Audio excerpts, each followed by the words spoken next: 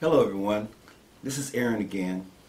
I'm really excited today to share with you an opening of a box of an item that I really wanted. This item completes my optics setup for all hunting and all pesting situations and even some target situations for practice. Without further ado, let me just bring it forward to you and just show you how excited I am. As you can see, I now have the ATN Thor 4 Smart HD Thermal Rifle Scope. This thing here, got a little bit of gleam of light there, trying to get out of there. This thing here is going to allow me to go out and see anything that is moving in complete darkness for hundreds of yards, for larger items, and certainly I'm thinking out to at least 150, 40 yards for everything else. I gave a lot of thought about this, and as you all know, if you've been watching my channel, I do have the ATN night vision IR set up, 4K, and I was frustrated with that because when I went out, if it's not within the range of the IR lights, it's really hard to see. So if you got your situation set up where you're looking at 30 or 40 yards and you got a light that will go about that far, and there are things that are out further than that, it's really hard to see those things.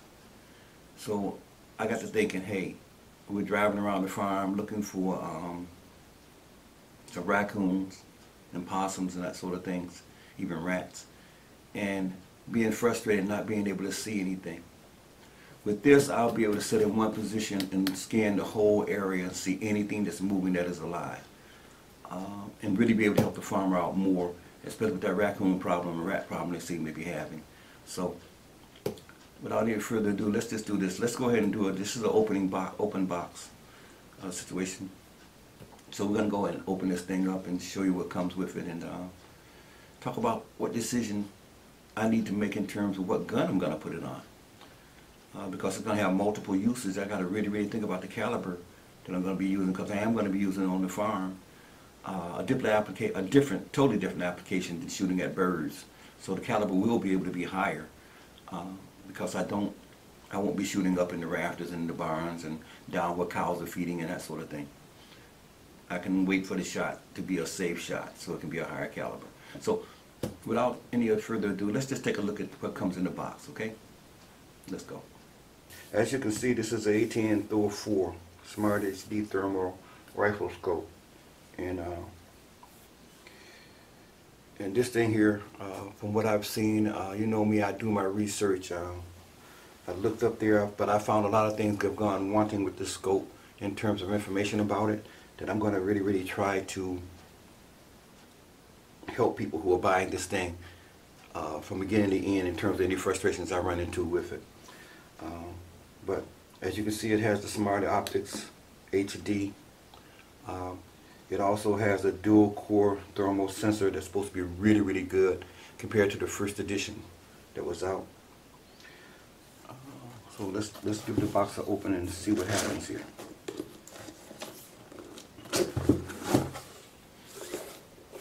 Okay. As we open the box, the first thing that I see here, I slide this forward, is they have an owners group where you can go online and talk with other owners, maybe ask questions and that sort of thing. I think that's really great. They have the ATN forum where you can go there where people are talking about this scope, probably learn more information about it there.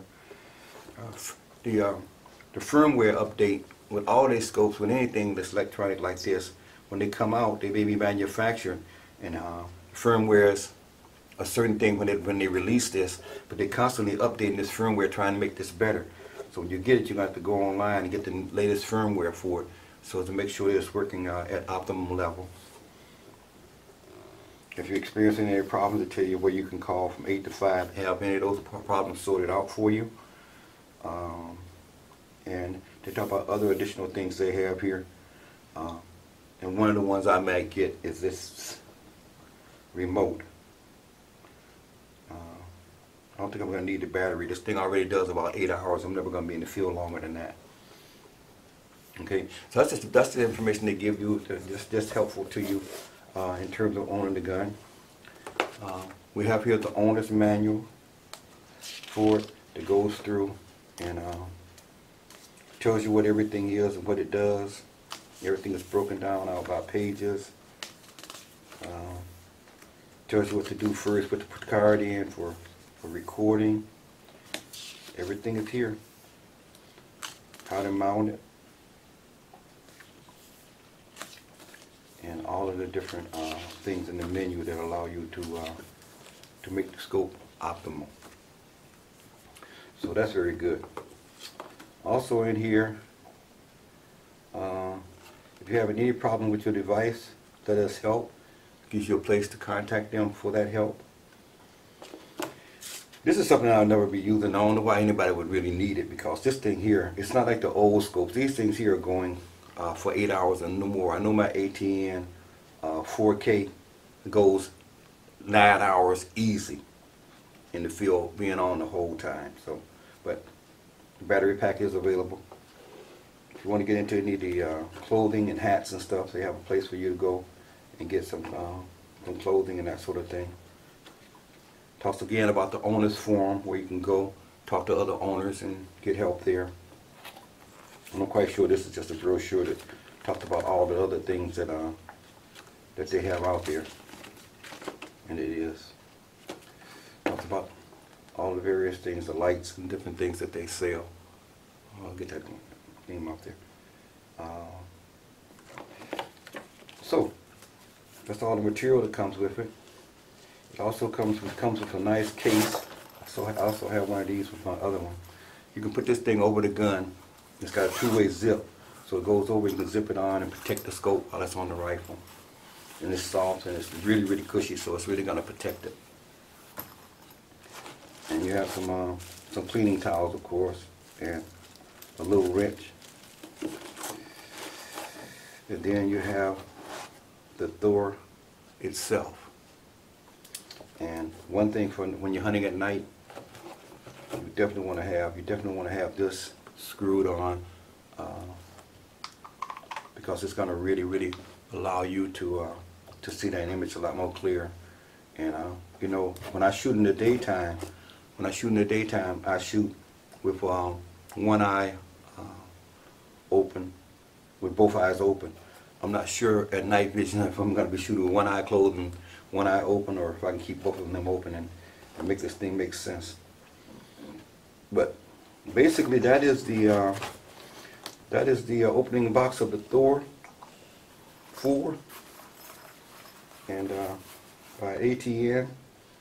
And the next thing we're going to do is I'm going to decide what gun to put this thing on, and I'm going to try to walk you through with me the reasoning of how I came up with the particular gun I did come up with to put this scope on out of the 5 guns that I have. So let's get to that next. Okay, we're back, and I want to walk you through the process that I used in determining which gun to mount the Thor on. I had the P15 in 25 caliber. I have my Wildcat in 22 caliber. And what I wanted to consider was this, okay? Once I mount this Thor on, that gun's going to have limited use. I'm not going to be able to take it to the range and shoot it a lot. I'm not going to be able to shoot in the backyard a lot. I'm not going to be able to do it. That gun is basically going to be on the shelf until it's needed. But then I thought also that I've been pesting now, and I'm going to be hunting soon, but I've been pesting now for quite a while. And the go-to gun for pesting for me on the firearms, as you know, is a .177 caliber, not to go any higher than that. And I have 2 guns in that caliber, so those 2 are ruled out. I need those for that, so that left the. So it came down to these 2, and let me walk you through the thought process, using and making this determination again. The the upside of using the 25 is the 25 caliber is very, very powerful, and it's going to do a lot more damage on larger animals than maybe a 22 possibly will. But I have to understand also the application of how I'm going to use this. The thermal will probably be used in 3 applications at night. One is to shoot large animals, like raccoons and possums, but also to shoot small animals, like rats and pigeons up in the rafters. 25 caliber is way too powerful to be shooting at rats, in my opinion, and especially pigeons up in the rafters. But not only that, I've taken into consideration the noise, and I don't mean noise of the report from the gun, because these 2 guns are whisper quiet. I mean, these things virtually quiets the shot. It's the hit that I'm worried about. Okay, cows are very skittish, and in the dark, I'm quite sure they may even be more skittish. This 25, when it hits, can be as, depending on what it's hitting, can be as loud as a 22 shot. Okay, and that's just too much noise on impact. I mean, even when it hits another animal, it's loud. So that was ruled out right away. So it left only 1 gun, and that is my Wildcat. And the reason I'm going to go with the Wildcat, let me move this aside. The reason I'm going to go with the Wildcat is there's a number of reasons. 1, it is the right caliber. 2, the cocking lever on it is forward, and I like that. 3, it's quiet out of the muzzle, and the 22 report upon impact isn't nearly, I think it's way less than half that thing. It sounds like it anyway. Even though this is a 22 and that's a 25, it just seems like that thing is much louder. And also, there really is no application for this gun right now, except for hunting. I can't use it on the farm because it's a 22 for pesting in the daytime. So that's how I come to my decision of what gun to mount this on. This gun is shooting at between 887 and 903. But most of the shots, those are the 2 high and low ends of it. Most of the shots are right in there around the 890 range, 890s range. So that's more than enough to kill any animal I'm shooting at, and I'm going to be mainly taking headshots on bigger animals. So that's how I made my consideration. So we're going to be mounting this scope on the Wildcat and doing that. But let me just say this too, that one of the things I run into difficulty with is this, and I didn't find anything on it when I looked on the videos. Maybe something I missed. Tell me this, you guys. How do you zero a thermal scope? I've given it some thought, and I've come up with some great ideas for how I'm going to do it. But it never did hit me that, hey, what I'm shooting at has to be warmer than the other things that are around it. At the same time, I need to be able to, when I hit it, see the hit, and I will, because that thing's going to move, and know what a miss is, so that I can keep on making adjustments and incremental adjustments until I have this thing zero. So that's the next thing we're going to attack. We're going to attack how the heck do you zero a thermal scope. So that'll be another upcoming video. But right now, I'm going to get this thing mounted, and then my next task is to figure out a way to zero this scope. I want to thank you guys for tuning in and for your comments, and especially those of you who have subscribed. It's winter here now, about to be, fall is going to be, I think, we're going to have lots of hunting videos to do. But when wintertime comes, it's going to slow way down, so I got to think of some winter projects to keep this thing going to the spring, and we'll come up with some things for you. So I want to thank you guys again for tuning in, for your comments, and for all the support. There's a lot of guys out there who've been following my channel, and they respond to almost everything I do, and they're so positive. And I want to thank you guys especially, because you really make my day. I will say this: I haven't run into any trolls or haters. Every now and then one will bounce up, but for the most part, I try not to respond in a way that's gonna make them even want to comment again. I'm not gonna do a fall for what they're trying to do. Hey, it's all positive here. It's gonna stay that way. So, thanks, guys. Thanks again, and keep it safe out there. You know, guys, before I close this video out, I've had it mounted on the Wildcat for a little while now. Still haven't had an opportunity because of the weather to zero it yet. But I had plenty of opportunities to go outside, both in the daytime and in the evening, and use this thing. And let me tell you, it's just as effective in the daytime as it is in the evening. It's amazing what I found there in terms of being able to use it. When the sun's out, it creates a little bit of a problem because you get glare off the leaves and that sort of thing, and the sun raises that leaves temperature a lot higher. But on cloudy days, especially as it's starting to get cooler here now, this thing is, looking at it in the daytime is almost as effective as looking at it at night. It's a little bit better at night because you don't have as many variance in temperatures around, but it works well. So let me close this video by showing you some daytime and some nighttime examples of how this thing works out in the field, so you can get a feel for it. And then my next video will be on how I came up with my my way of zeroing anything. How's that? Okay. So enjoy these videos until next time when I bring you the sighting in video on this store. Thank you.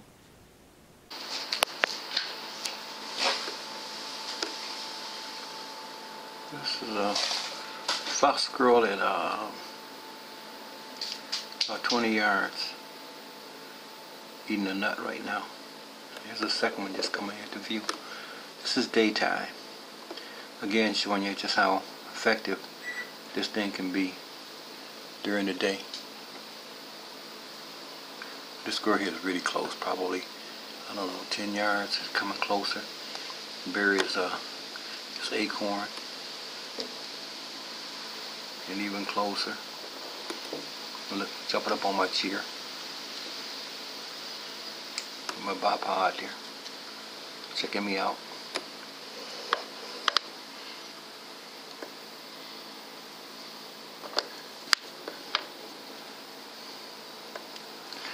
Back out to his friend that's now about 25 yards away.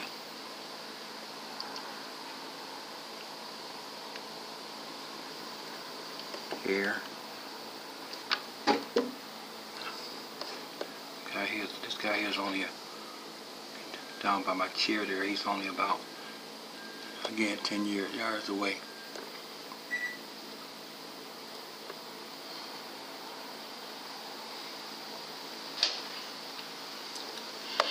Anyway, just another example of how effective this gun would be, even in daylight. Two rabbits at 30 yards. See if I can work my way to 20 without them running.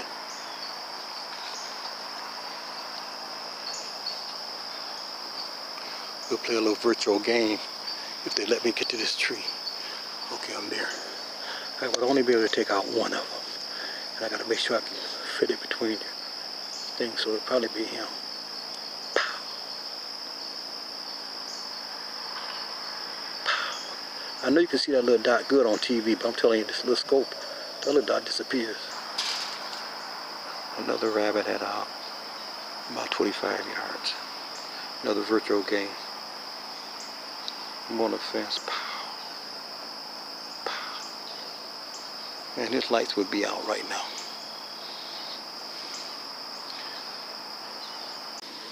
This is a squirrel sitting on my little bird's nest, just checking me out. And 25 yards exactly. This is another day shot, just demonstrating how this would be very effective hunting in the daytime. And if you look over there, that squirrel right there is the dominant squirrel because both of them were over there. And this squirrel here chased off the squirrel that ran over to the yard and went up there and is now sitting there. So,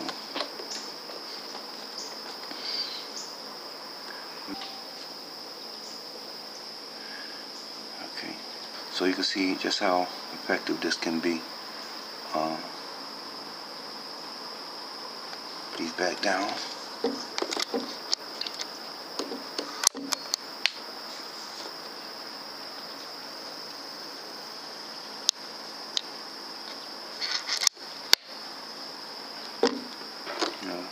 There's the squirrel. He's running back over there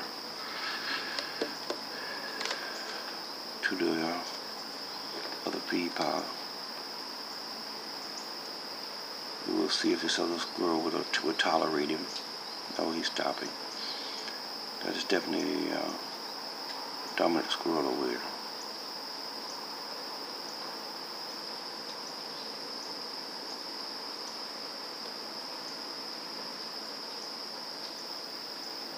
And as you can see, he's coming back because he does not want to mess with that squirrel. They just tried to beat him up. Got a lot of acorns in the yard, and that's why he's here. So again, just a hunting example. Right there, he's going to come up to eat. Now he's back out again.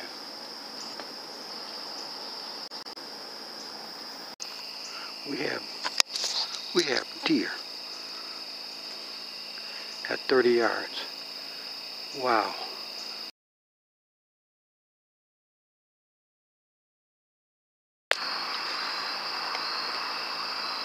Alright, we're looking out at the door, and there's a rabbit about 35 yards away, sitting there. I'm out tonight just doing some virtual hunting, so we're gonna go ahead and pretend that this is a shot at 30 yards, 35 yards. She should be right about there. Pow. Getting close to, people still got some fireworks left over from the 4th, I guess.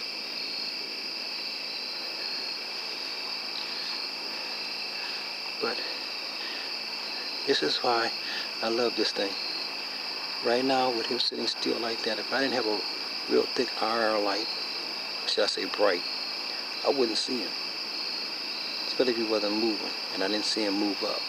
I might scan right past him. But with this thing, that heat signature cannot be denied.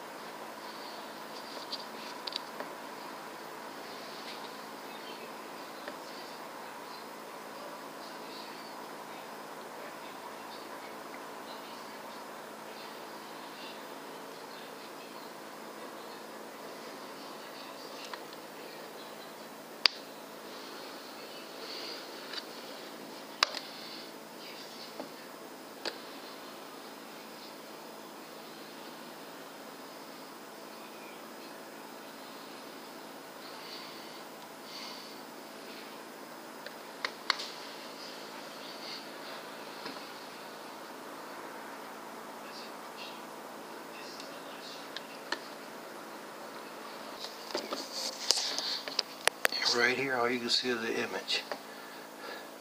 This thing really works well, but I hate the way it does not give you any type of on-off. I got a bell out there to let me know when they show up so I can just watch them and shoot videos of them. So every time he moves, you're going to hear a little bell in the background. That's how I know he's out there. But, okay. And 4 babies for sure. So maybe 5. That's 1, 2, 3, 4, and the mom. So I think it's 4. But this gives you a good idea how you could really get a shot easily with this thing at night. It really works well on big prey. It doesn't work well on small.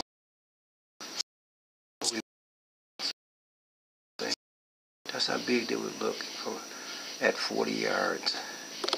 But you lose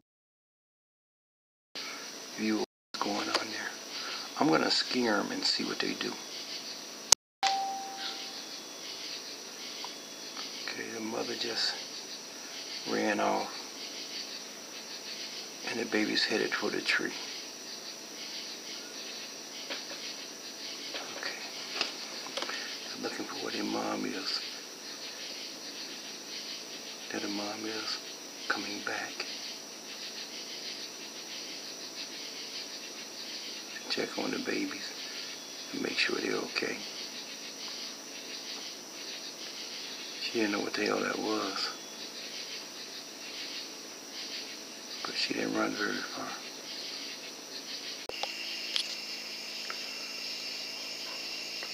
Okay, it's nighttime. Take a quick look around the neighborhood with this door, because there's a lot of images out there that are hot and cold for good contrast. So this house over there about 70 yards, tree probably about 60. Garbage can. Something's really warm in that can. Probably water in the bottom. It rained today.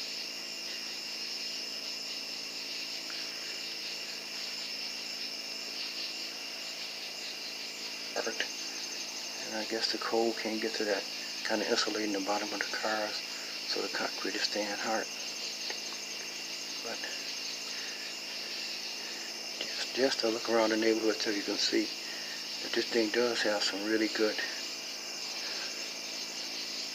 looks at what they'll be looking at night.